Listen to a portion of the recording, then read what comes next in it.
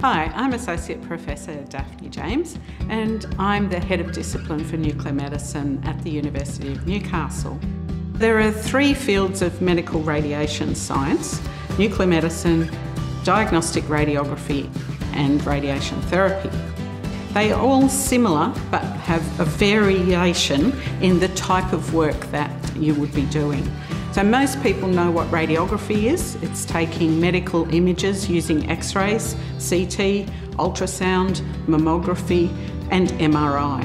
And it's looking primarily at the anatomy of the body and looking for any changes due to illness or disease.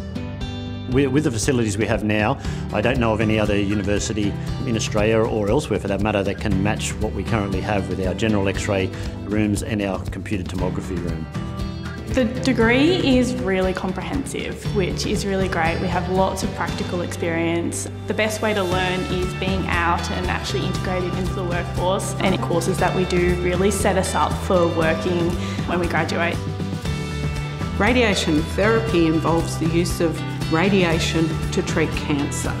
So the majority of the patients that are being dealt with have a diagnosed cancer, and we use large amounts of radiation to treat that cancer and try and either shrink the cancer or destroy it completely.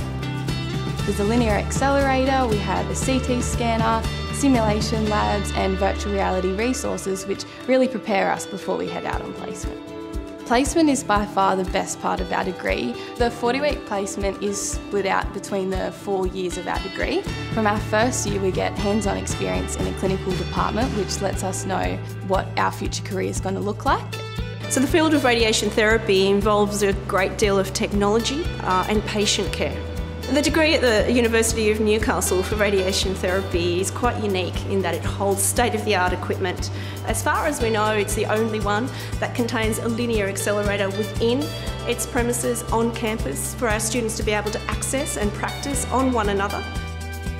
Nuclear medicine is a little bit of a combination because we do both medical imaging and therapy using radioactive materials which we administer to the patient.